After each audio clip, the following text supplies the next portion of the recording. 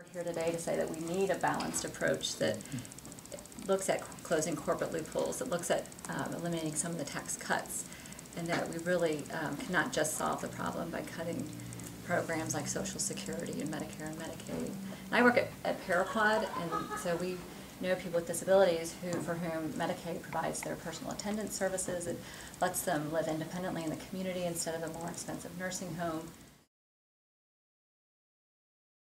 And I'm just going to reinforce what Kirsten said, because out of all the people I talk to, and I talk to a lot across the state, there is such a dread and a concern over the taxes and where we are going to leave our most vulnerable of our people. And I'd like to say that 15 times now. I'm going to say it again.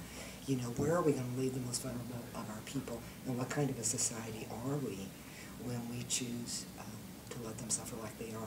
Last sentence, and even though I represent seniors and retired individuals, 1 in 4 of our children in Missouri is going to bed at night hungry.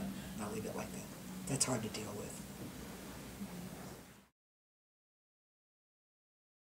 And just people with lower income and elderly disabled, poor folks that don't earn a lot of money, would stand to lose a great deal from these cuts. We just see it all the time. And what I'm impressed with these folks, this population, is they really want to help themselves. I mean, there's always the few that don't, and I know that, and I've run into them.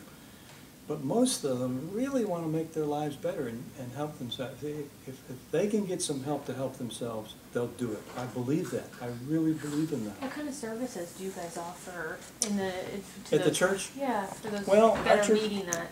Yeah, support. yeah, that's a good question.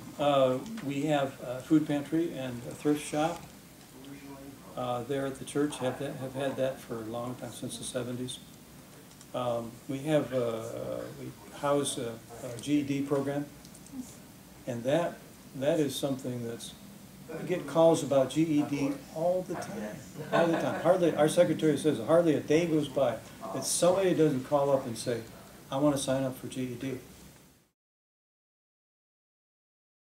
We would like to set up a meeting with Senator Blunt if we could. We'd like to do that if that's possible.